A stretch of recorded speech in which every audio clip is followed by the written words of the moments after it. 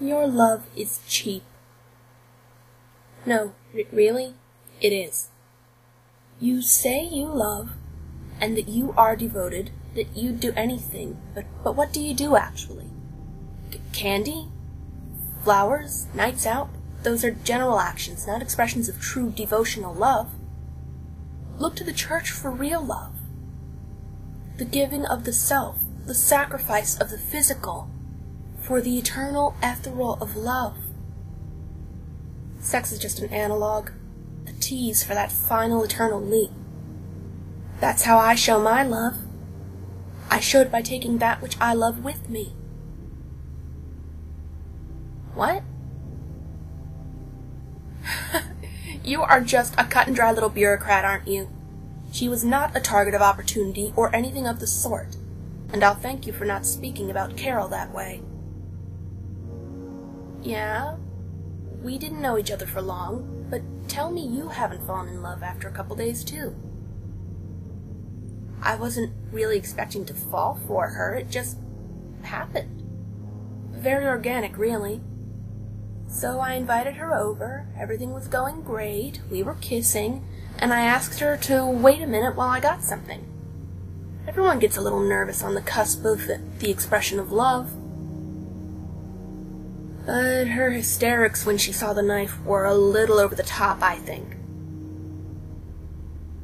No, I don't see anything wrong. She expressed her love for me with her words and actions.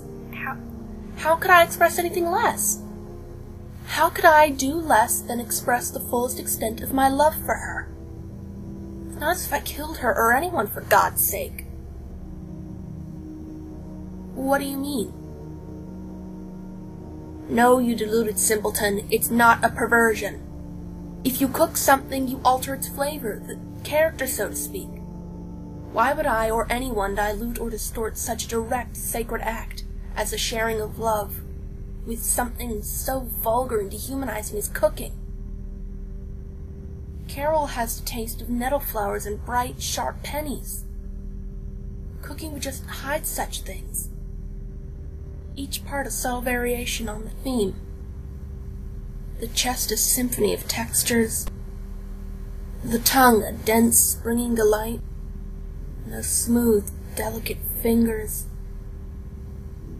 All right, I'm stopping. Sit back down. Yes, it's love for each of them. Humanity is not built for monogamy, and I don't feel that restriction is healthy. Each of the beautiful, devoted women you stole from me, I love as deeply and truly as anyone alive.